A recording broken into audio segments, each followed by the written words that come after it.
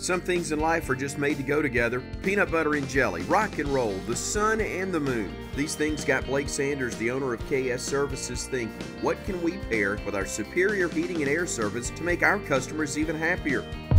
Plumbing Experts by KS Services was born. So the next time you have a clogged line, leaky faucet, or water running all through the house, know there's a reputable company out there on call just a click away. Call KS.com, your trusted source for heating and cooling and now plumbing. Weather Xtreme video, this is the afternoon edition for Monday the 4th of March. I'm James Spann. Get ready for sub-freezing temperatures for the next 3 nights. Then we warm up and more storms are likely at some point this weekend. So let's go in there and talk about things. Very deep, cold upper trough over much of the North American continent. After clouds this morning, the skies become partially sunny as expected. That's the visible satellite view this afternoon. Temperatures, hey, we ought to be up in the 60s in March. We are only in the 30s in many areas. In fact, it's below freezing at 2:30 for Haleyville, Cullman, and barely above freezing at Fort Payne with 33. How about that? Around the nation, hard to find any warmth. You need to go down to South Florida where they're warm. Other than that, it's pretty cold for this time of the year. Freeze warnings all across the Deep South. Temperatures go below freezing again for the next 3 nights. And thankfully, with cold, stable air, no severe weather issues for the next few days, but that might change this weekend. Here's the precipitation for the next 7 days. Again, California wet. Parts of the Deep South wet. This is suggesting rain amounts here between 1 and 2 inches. And again, this is between now and Monday morning of next week. We might see a few showers Friday, but the better round of storms will occur this weekend. So model fans, let's go. The GFS, this is the 12Z run, valid tomorrow at noon. Still got the big trough over the east. Now tonight, little wave scoots along the Gulf Coast. That might squeeze out a little light rain for parts of South Alabama and maybe even a few ice pellets or snowflakes over parts of east central Alabama and central Georgia.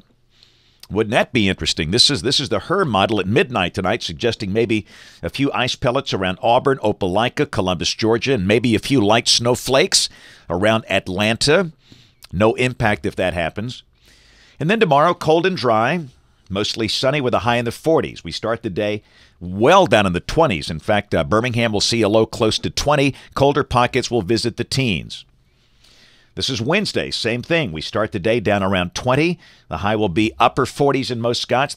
The sky will be sunny.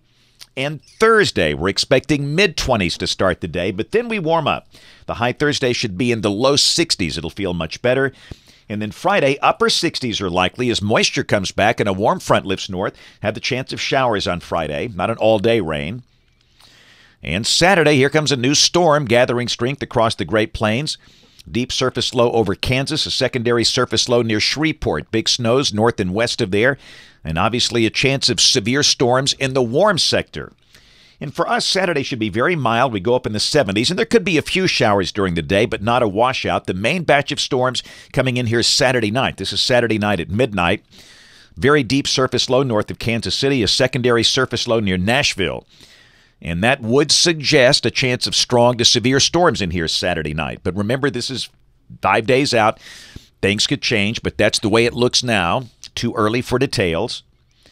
And then Sunday, precipitation ends early in the day. And there's no cold air involved in this. We'll still be mild. High should be in the 60s on Sunday. And a week from today, this is Monday, the 11th of March, troughing over the northeast. Big trough off the California coast, and for us that would be dry and pleasant with lows in the 40s and highs around 60. We'll go out 10 days, Thursday of next week, March 14th, troughing to the west, and that looks wet, maybe stormy. Here are the numbers coming off the GFS ensemble. We warm up into the 70s, I think, this weekend. Again, at some point we could do highs well up in the 70s, maybe Saturday.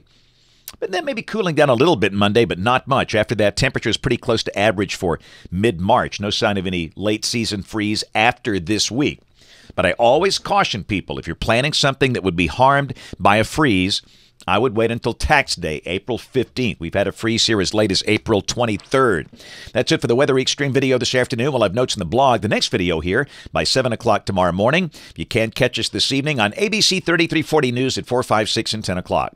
Thanks for watching. Have a great evening, and God bless. Never wait for hot water again with a tankless water heater from Plumbing Experts. Tankless water heaters are easy, convenient, and now more affordable with a no-interest financing for up to 18 months. Stop with the cold showers and wasted water and call plumbing experts today.